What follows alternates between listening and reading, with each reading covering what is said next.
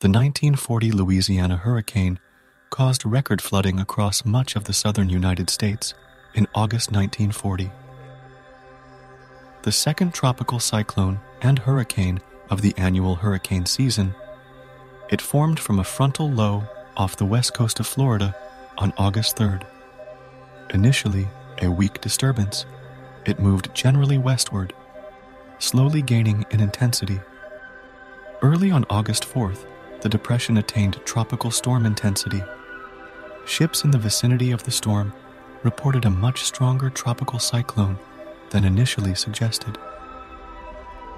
After reaching hurricane strength on August 5th south of the Mississippi River Delta, the storm strengthened further into a Category 2 hurricane with maximum sustained winds of 100 miles per hour and a minimum barometric pressure of 972 mbar HPA, 28.71 inHg, at 0600 UTC on August 7th.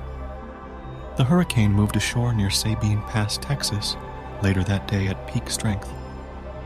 Once inland, the storm executed a sharp curve to the north and quickly weakened, degenerating into a tropical storm on August 8th before dissipating over Arkansas on August 10th.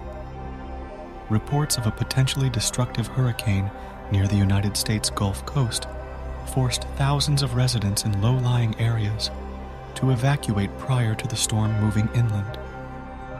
Offshore, the hurricane generated rough seas and a strong storm surge, peaking at 6.4 feet, 1.95 m, on the western edge of Lake Pontchartrain. The anomalously high tides flooded many of Louisiana's outlying islands, inundating resorts.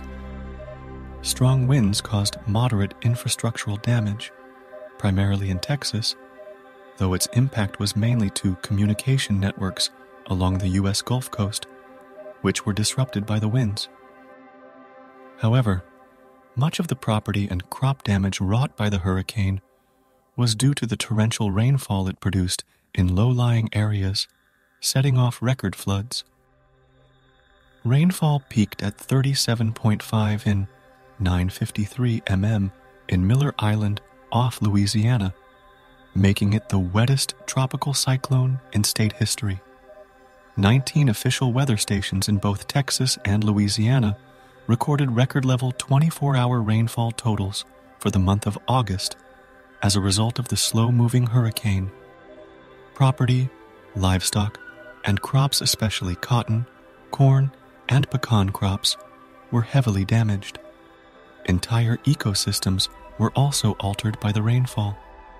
Overall, the storm caused $10.75 million in damages and 7 fatalities upon reaching hurricane strength off the United States Gulf Coast.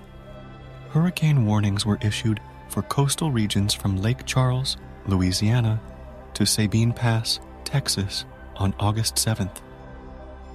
Storm warnings were placed for areas east of Lake Charles to Grand Isle, Louisiana, and areas west of Sabine Pass to Velasco, Texas.